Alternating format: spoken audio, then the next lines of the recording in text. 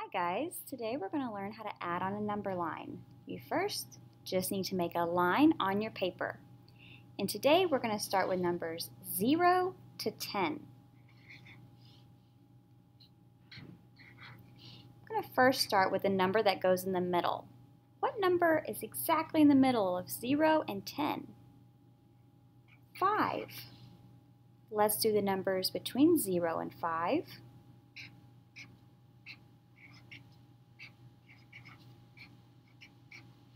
And the numbers after 5.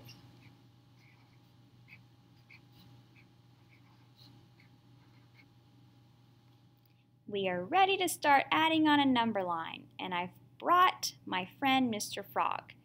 We know frogs like to hop, but this frog likes to hop on number lines.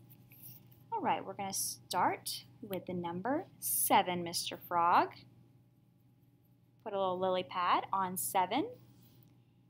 And we're going to have our second number be 2. And the second number shows us how the starting number is going to change to get to the ending number. Are you ready to hop with Mr. Frog? Mr. Frog knows where to start, but he doesn't know where to hop. Do you know which direction he needs to hop? Should he go backward, where the numbers get smaller, or forwards, where the numbers get greater? Well, this addition sign shows me that the numbers are going to get greater because we're adding them together.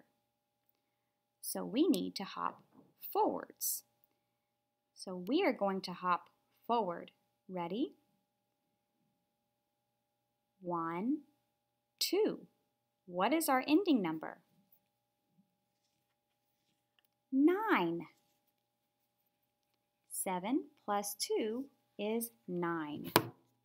One thing about Mr. Frog, once he hops, he doesn't want to stop. So let's have his starting number be 8. I'm going to put a lily pad on 8, and you can put a lily pad on your 8. And let's hop 1.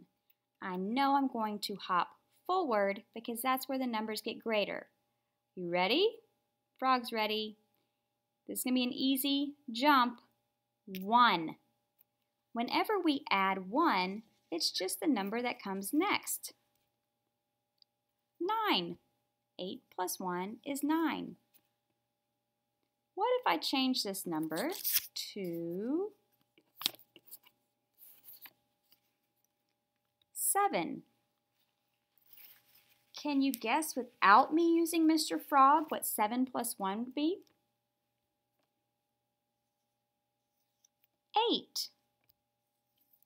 Whenever you add 1, it's the number that comes next when you're counting. So what would 5 plus 1 be?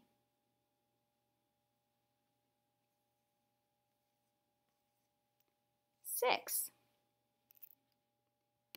Okay, since you're probably an expert at adding 1, you know it's the number that comes next. Let's see if we can figure out 2 really fast. 8, 9, 10. You just count up 2. 8 plus 2 is 10. This time, Mr. Frog has chosen 3 as our starting number, but he has a little joke for you. What if we add 0? How many hops would he make? None. 3 plus 0 hops. We didn't change the number. He's still on 3. Whenever you add 0 to a number, the frog doesn't hop. The number stays the same. It doesn't change. So if he was on 6,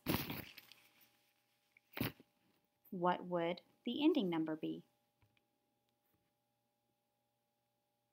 Did you say 6?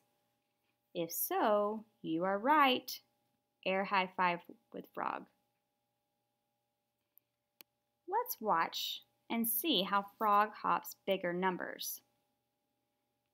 We're going to start on 3. We'll get a lily pad ready for him, and we know we're going to hop 6 numbers forward since we're adding.